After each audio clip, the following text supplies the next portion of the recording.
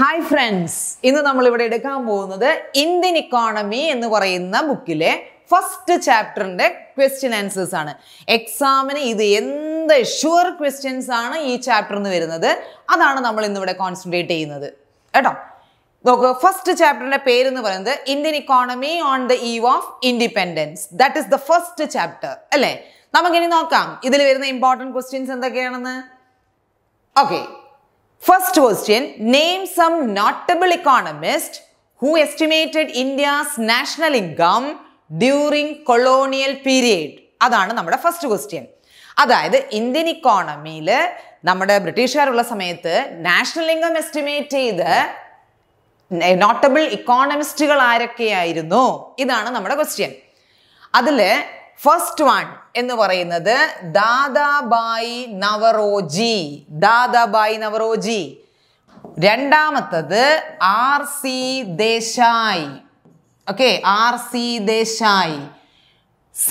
മൂന്നാമത്തെ ആള് V.K.R.V. Rao. Okay, V.K.R.V. Rao. നാലാമത്തത് Finlay Shiraz. Okay, Finlay Shiraz. ഇവരൊക്കെയാണ് the notable economist during colonial period. ഇതില് V.K.R.V. റാവു കണ്ടോ, മൂന്നാമത് എഴുതിയ ഇക്കോണമിസ്റ്റിനെ കണ്ടില്ലേ എല്ലാവരും. ഇവരാണ് ദ ഇമ്പോർട്ടൻറ്റ് ഇക്കോണമിസ്റ്റ് എന്ന് പറയുന്നത്. ആ സമയത്ത് ഇന്ത്യയിലെ national income estimate ചെയ്തവരില് important economist എന്ന് പറയുന്നത് ആരാണ്? V.K.R.V. Rao. Clear? Now we can go to next question. This is very important. പരീക്ഷയ്ക്ക് 2 മാർക്ക്, പല വർഷങ്ങളിലായിട്ട് 2 മാർക്കിന് ചോദിച്ചൊരു ക്വസ്റ്റ്യൻ ആണ്. What were the main causes of India's agricultural stagnation during colonial period? അതായത് colonial കാലഘട്ടത്തിൽ ബ്രിട്ടീഷുകാരുള്ള സമയത്ത് ഇന്ത്യയുടെ കാർഷിക രംഗം എന്തുകൊണ്ടാണ് സ്റ്റാഗ്നേഷൻ, എന്തുകൊണ്ടാണ് സ്റ്റാഗ്നന്റ് എന്ന് പറഞ്ഞാൽ അറിയാലോ, പുരോഗതിയൊന്നുമില്ലാതെ നിൽക്കാനുള്ള കാരണം എന്തായിരുന്നു? അതില് ഫസ്റ്റ് എന്ന് പറയുന്നത് you can write land settlement. Okay, land settlement act. ആ സമയത്ത് ഇന്ത്യയിൽ ഉണ്ടായിരുന്ന ഒരുപാട് ജമീന്ദാരി സിസ്റ്റം, റൈറ്റ് വാരി സിസ്റ്റം, ഈ സിസ്റ്റം ഒക്കെ കൊണ്ടാണ് നമ്മുടെ ഇന്ത്യൻ അഗ്രികൾച്ചർ എന്തായി മാറിയത്? സ്റ്റാഗ്നന്റ് ആയത്. ബി എന്ന് പറയുന്നത് low level of technology. Next one low level of technology, അതായത് അധികം സാങ്കേതിക വിദ്യയൊന്നും ഉപയോഗിച്ചില്ല, വളരെ മോശമായ സാങ്കേതിക വിദ്യ. അതായത് ഇന്ന് കാണുന്ന ട്രാക്ടേഴ്സോ കമ്പൈൻഡ് ഹാർവെസ്റ്റേഴ്സോ ഇതൊന്നും ഉപയോഗിക്കാതെ പഴയ രീതിയിലുള്ള കലപ്പ വെച്ചും ഒക്കെയാണ് കൃഷി ചെയ്തുകൊണ്ടിരുന്നത്. അതുകൊണ്ടാണ് ലോ ലെവൽ ഓഫ് ടെക്നോളജി. നമ്മുടെ സമ്പദ് വ്യവസ്ഥ, അതായത് അഗ്രികൾച്ചറൽ സ്റ്റാഗ്നേഷൻ ആവാനുള്ള ഒരു കാരണം ഇതുകൂടിയാണ്. മൂന്നാമത്തെ റീസൺ എന്ന് പറയുന്നത് low level of, that means law application of fertilisers. Fertilisers ഒന്നും ഉപയോഗിച്ചില്ല. അതായത് ഇന്ന് കാണുന്ന രാസവളങ്ങളൊന്നും തന്നെ അന്ന് എന്ത് ചെയ്തിട്ടില്ല, ഉപയോഗിച്ചില്ല. പിന്നെയുള്ളത് there is no irrigation. ജലസേചന സൗകര്യങ്ങളും അന്ന് എന്ത് ചെയ്തില്ല, പ്രൊവൈഡ് ചെയ്തില്ല. ജലസേചന സൗകര്യങ്ങളൊന്നും കൊടുത്തില്ല. ഇതാണ് reason for agricultural stagnation. Okay, now we can go to next question, that is name some modern industries which were in operation during, that time of independence. അതായത് ആ സമയത്ത് സ്വാതന്ത്ര്യം കിട്ടുന്ന സമയത്ത് ഇന്ത്യയിൽ ഉണ്ടായിരുന്ന മേജർ ഇൻഡസ്ട്രീസ് എന്തൊക്കെയായിരുന്നു? അതിൽ ഇമ്പോർട്ടൻറ്റ് വൺ എന്ന് പറയുന്നത് Tata iron and steel industry. അത് വന്ന ഇയർ നിങ്ങൾ പഠിക്കണം. That is very important. That is 1907, Tata iron and steel industry. രണ്ടാമത്തത് കോട്ടൺ ഇൻഡസ്ട്രി.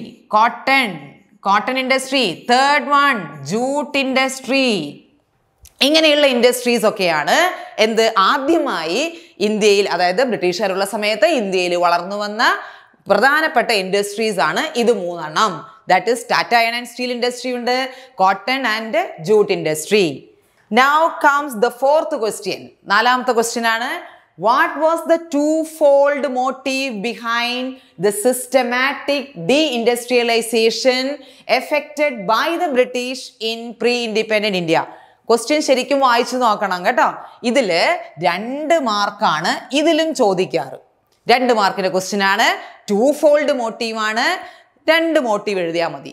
അതിൽ ഫസ്റ്റ് എന്ന് പറയുന്നത് India became A supplier of raw materials. India നമ്മളുടെ റോ മെറ്റീരിയൽ, ഇന്ത്യയിൽ നിന്ന് ഉള്ള അസംസ്കൃത വസ്തുക്കളുടെ ഒരു സപ്ലയർ മാത്രമായിട്ട് ആര് മാറി? ഇന്ത്യ മാറി. Supplier of raw material. രണ്ടാമത്തത് India became market four finished goods. അതായത് ബ്രിട്ടീഷുകാർ ഇവിടെ നിന്ന് എല്ലാ റോ മെറ്റീരിയലും കടത്തി അവിടെ കൊണ്ടുപോയി എന്ത് ചെയ്യും? ഫിനിഷ്ഡ് പ്രോഡക്റ്റ് ആക്കുന്നു. ആ പ്രോഡക്റ്റ് ഇവിടെ കൊണ്ടുവന്ന് എന്ത് ചെയ്യുന്നു? വിൽക്കുന്നു.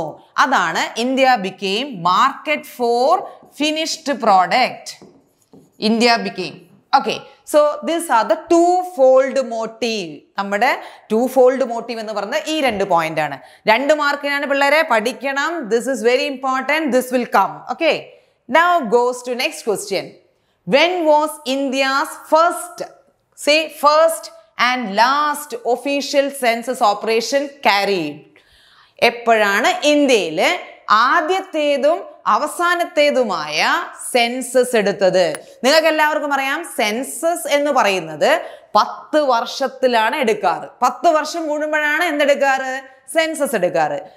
ബ്രിട്ടീഷുകാരുള്ളപ്പോഴാണ് ആദ്യത്തെ സെൻസസ് എടുത്തത്. അതെന്താണെന്നറിയോ? 1881, the first census. Last census എന്നാണെന്നറിയോ? Last census was 2011. Okay, the last census. Now comes next question. Were there any positive contribution made by the British in India? അതായത് ബ്രിട്ടീഷുകാരുള്ള സമയത്ത് എന്തെങ്കിലും പോസിറ്റീവ് ആയിട്ടുള്ള കോൺട്രിബ്യൂഷൻ തന്നിട്ടുണ്ടോ? തന്നിട്ടുണ്ട്. അതില് ഫസ്റ്റ് വൺ എന്ന് പറയുന്നത് introduction of railway. ഇന്ന് കാണുന്ന റെയിൽവേ ഇല്ലേ, അത് ഇവിടെ ആദ്യം കൊണ്ടുവന്നത് ബ്രിട്ടീഷുകാരാണ്. Introduction of railway. Second one you can write post and telegraph. Okay, post and telegraph. C bridges. Okay, construction of bridges, അതായത് പാലങ്ങൾ കൊണ്ടുവന്നു. പിന്നെ ഡി നിങ്ങൾക്കറിയാം, ഇൻട്രൊഡക്ഷൻ ഓഫ് വെസ്റ്റേൺ എഡ്യൂക്കേഷൻ. പാശ്ചാത്യ വിദ്യാഭ്യാസവും കൊണ്ടുവന്നത് ആരാണ്? ബ്രിട്ടീഷുകാരാണ്. അപ്പൊ ഇതൊക്കെ അവരുടെ എന്താണ്? പോസിറ്റീവ് കോൺട്രിബ്യൂഷൻ ആണ്. Clear? Now comes the next question. What do you understand by the drain of Indian wealth during colonial period? എന്താണ് നിങ്ങൾക്ക് മനസ്സിലായത് എന്ന്? ഇന്ത്യയുടെ ഡ്രെയിൻ, അതായത് ഇവിടെ നിന്നുള്ള അസംസ്കൃത വസ്തുക്കളൊക്കെ എങ്ങോട്ട് കടത്തി? ബ്രിട്ടനിലേക്ക് കടത്തി. നിങ്ങൾക്ക് എന്താണ് അതെന്ന് മനസ്സിലായതെന്നാണ്. എന്താണ് ഇവർ കടത്തിക്കൊണ്ടുപോയത്? ഇത് നമ്മൾ മുന്നേ പറഞ്ഞ ഒരു ക്വസ്റ്റ്യനുമായിട്ട് കണക്റ്റഡ് ആണ്. ഏതാണെന്നറിയാം? നമ്മൾ പറഞ്ഞില്ലേ നേരത്തെ ഒരു ക്വസ്റ്റ്യൻ ഇതിനെക്കുറിച്ച്, ഇതിന്റെ സെയിം ആയിട്ട് ഒന്ന് ഡിസ്കസ് ചെയ്തായിരുന്നു. India became what? Raw material. They looted, they plundered our raw material. അതായത് നമ്മുടെ റോ മെറ്റീരിയൽ, അസംസ്കൃത വസ്തുക്കൾ എല്ലാം തന്നെ അവരെങ്ങോട്ട് കൊണ്ടുപോയി? ബ്രിട്ടനിലേക്ക് കൊണ്ടുപോയി. എന്നിട്ട് ഫിനിഷ്ഡ് പ്രോഡക്റ്റ് തിരിച്ചു വന്നു. ക്ലിയർ? ആ സെയിം പോയിന്റ് ആണ് ഇവിടെയും നിങ്ങൾ അപ്ലൈ ചെയ്യേണ്ടത്. അതാണ് നമ്മുടെ ഡ്രെയിൻ ഓഫ് ഇന്ത്യാസ് വെൽത്ത്. നിങ്ങൾക്കറിയാലോ, ഡ്രെയിൻ എന്ന് പറഞ്ഞു കഴിഞ്ഞാൽ ഇവിടെ നിന്ന് പുറത്തേക്ക് പോകുന്നു. ഡ്രെയിൻ ഓഫ് ഇന്ത്യാസ് വെൽത്ത് എന്ന് പറയുന്നത് അതാണ്. അപ്പൊ ഇതിന്റെ ആൻസർ എന്ത് ചെയ്യണം? റോ മെറ്റീരിയൽസ് പുറത്തേക്ക് കൊണ്ടുപോകുന്നു, അതായത് ബ്രിട്ടനിലേക്ക് കൊണ്ടുപോകുന്നു, തിരിച്ച് ഫിനിഷ്ഡ് പ്രോഡക്റ്റ് കൊണ്ടുവരുന്നു. ഇവർ ഏറ്റവും കൂടുതൽ കൊണ്ടുപോയത് ഏതാണ്? റോ മെറ്റീരിയൽസ് ആണ്, ഫോർ ഇൻഡസ്ട്രീസ്. ക്ലിയർ? ഇതാണ് ഈ ക്വസ്റ്റ്യൻ നിങ്ങൾ ആൻസർ ചെയ്ത്. ഇതൊരു ജനറൽ ക്വസ്റ്റ്യൻ ആണ് പിള്ളേരെ, അപ്പൊ നിങ്ങൾ അതിനനുസരിച്ച് വേണം ഇത് പ്രിപ്പയർ ചെയ്യാൻ. Okay, now comes the next one. Give an account on India's demographic condition at the time of independence. അതായത് ഡെമോഗ്രാഫിക് എന്ന് പറയുന്നത് നമ്മുടെ ബർത്ത് റേറ്റും ഡെത്ത് റേറ്റും തമ്മിലുള്ള ഒരു റിലേഷൻഷിപ്പാണ് ഡെമോഗ്രാഫിക് എന്ന് പറയുന്നത്. നമ്മൾക്ക് 3 ടൈപ്പ് ഡെവലപ്മെന്റ് നമ്മൾ പറയുന്നുണ്ട്. അതായത് ബർത്ത് റേറ്റ് കൂടുതലും ഡെത്ത് റേറ്റ് കൂടുതലും പറയുന്നുണ്ട്. ചില രാജ്യങ്ങളിൽ അങ്ങനെയാണ്.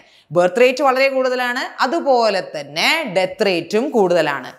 ഇത് കാണുന്ന ഒരു പ്രതിഭാസം കാണുന്ന ചില രാജ്യങ്ങളുണ്ട്. അണ്ടർ ഡെവലപ്ഡ് നേഷൻ, ഉഗാണ്ട അങ്ങനെയൊക്കെ പറയുന്ന രാജ്യങ്ങളില്ലേ, അവിടെയെല്ലാം നമ്മൾ കാണുന്നത് ഈ ഒരു മെത്തേഡാണ്, ഈ ഒരു സംഭവമാണ്. അതായത് ബർത്ത് റേറ്റ് വളരെ കൂടുതലായിരിക്കും, അതുപോലെ തന്നെ മരിക്കുന്നവരുടെ എണ്ണം എന്തായിരിക്കും? കൂടുതലായിരിക്കും. അങ്ങനെ ആവുമ്പോൾ എന്തില്ല? There is no problem at all അല്ലേ? മരിക്കുന്നു, ഇപ്പുറത്ത് ജനിക്കുന്നു, അവിടെ അത്രയും തന്നെ മരണം, ഇങ്ങനെയാണ് ആ റിലേഷൻഷിപ്പ് പോയിക്കൊണ്ടിരിക്കുന്നത്. പക്ഷേ ചില രാജ്യങ്ങളിൽ വ്യത്യാസമുണ്ട്. അതായത് ബർത്ത് റേറ്റ് കൂടുതലാണ്, birth rate is very high, പക്ഷേ ഡെത്ത് റേറ്റ് എന്തായിരിക്കും? കുറവായിരിക്കും. നമ്മൾ ഇന്ത്യ എടുത്തോളൂ. ഇന്ത്യയിൽ birth rate is very high, population increase ചെയ്യുന്നുണ്ട്, പക്ഷേ ഡെത്ത് റേറ്റ് എന്ത് ചെയ്യുന്നുണ്ട്? കുറയുന്നുണ്ട്. അവിടെ എന്ത് വരും? Population explosion. ഇനി മൂന്നാമതൊരു കേസ് ഉണ്ട്, ബർത്ത് റേറ്റും കുറവാണ്, ഡെത്ത് റേറ്റും കുറവാണ്. ഈ രണ്ട് സാധനങ്ങളും കുറവുള്ള രാജ്യങ്ങളുണ്ട്. അതാണ് അമേരിക്ക, ബ്രിട്ടൻ, ഫ്രാൻസ് എന്ന് പറയുന്ന രാജ്യങ്ങൾ. ഓക്കെ, അവിടെ നമുക്ക് കാണാം ബർത്ത് റേറ്റും കുറവാണ്, ഡെത്ത് റേറ്റും കുറവാണ്. അപ്പൊ ഈ റിലേഷൻഷിപ്പ് നമ്മൾ പഠിക്കുന്നതാണ് ഡെമോഗ്രാഫിക് എന്ന് പറയുന്നത്. ഇനി ക്വസ്റ്റ്യൻ കിടക്കുന്നത്, ഇന്ത്യ ആ ഇൻഡിപെൻഡൻസ് സമയത്ത് ഏത് അവസ്ഥയിലാണ്, ഏത് സ്റ്റേജിലാണ് എന്നാണ്. ഇന്ത്യ 1921 വരെ ഇന്ത്യ എന്ന് പറയുന്നത് ഫസ്റ്റ് സ്റ്റേജിലാണ്. ഇന്ത്യ ഫസ്റ്റ് സ്റ്റേജിലാണ്. ഓർമ്മ വേണം, 1921. Okay, India in the first stage. അതാണ് birth rate and death rate രണ്ടും വളരെ കൂടുതലുള്ള സമയമായിരുന്നു. പിന്നീടാണ് ആഫ്റ്റർ 1921 ആണ് ഇന്ത്യ എവിടെ എത്തുന്നത്? Second stage. അതായത് ബർത്ത് റേറ്റ് കൂടുതലും അതുപോലെ എന്താണ്? ഡെത്ത് റേറ്റ് കുറവാണ്. ഇന്ത്യ ഇന്നും കിടക്കുന്നത് ഏത് സ്റ്റേജിലാണ്? സെക്കൻഡ് സ്റ്റേജിലാണ്. അപ്പം നിങ്ങൾ എഴുതേണ്ടത് ഡെമോഗ്രാഫിക് കണ്ടീഷൻ ചോദിച്ചു കഴിഞ്ഞാൽ, അതായത് ഇൻഡിപെൻഡൻസ് നമുക്ക് സ്വാതന്ത്ര്യം കിട്ടുന്ന സമയത്ത് നമ്മുടെ ഡെമോഗ്രാഫിക് കണ്ടീഷൻ ചോദിച്ചു കഴിഞ്ഞാൽ നിങ്ങൾ ഈ തിയറി എവിടെ ആദ്യം ഇൻട്രൊഡ്യൂസ് ചെയ്യണം. ഡെമോഗ്രാഫിക് എന്ന് പറയുമ്പോൾ it is the relationship between what? Birth rate and death rate. And before independence India was, സ്വാതന്ത്ര്യത്തിന് മുന്നേ ഈ സ്റ്റേജ്, രണ്ടാമത്തെ 21 ശേഷം ഈ സ്റ്റേജ്. ഇത് രണ്ട് പോയിന്റും അവിടെ എഴുതണം. ഓക്കെ.